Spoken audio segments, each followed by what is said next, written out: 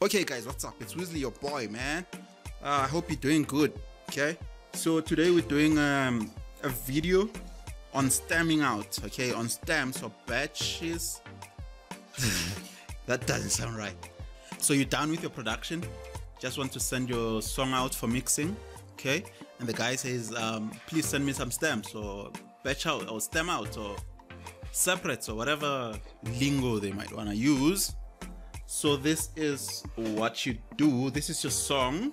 Okay, so we are on Cubase 10.5.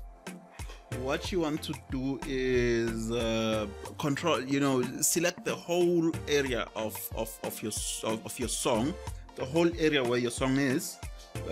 You do that by simply pressing Control A on your keyboard.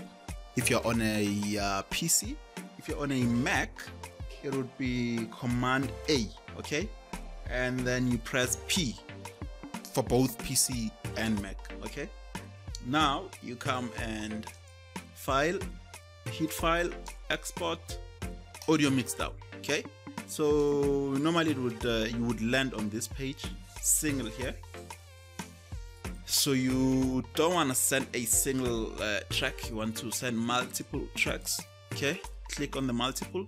This wouldn't be checked on your page. Okay,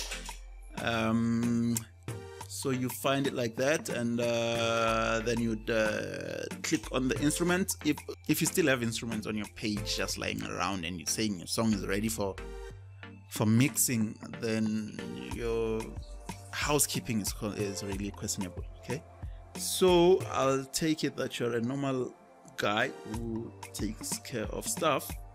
So these all would be checked, and then you come and check everything here.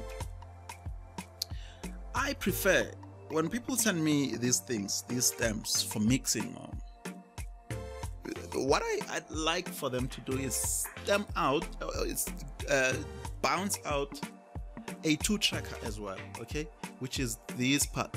Okay, this is the part that I can just, before I even open your song, I'd just open it on my media player or something and listen to your song and check. I don't have to go to Cubase and open and just to find out that maybe the kick is not right or whatever is not right. You have to go back and fix. I just want to listen to it on my media player with this 2-tracker.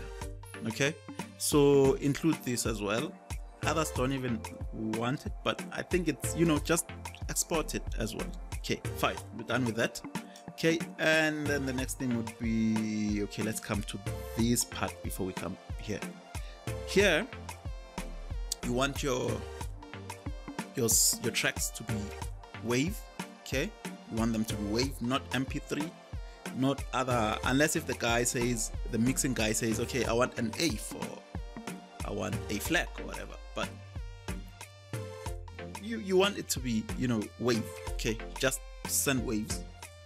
And here depends on what you're working on. It would be 44.1 or 48.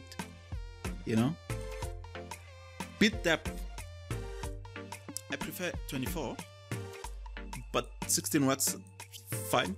Okay, just as well.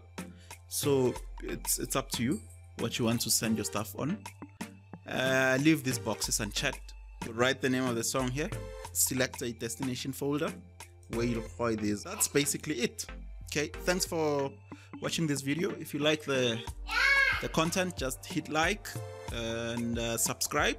And if you have questions, just smash that like button if you like this kind of content, and subscribe and leave me a question or suggestion in the comments.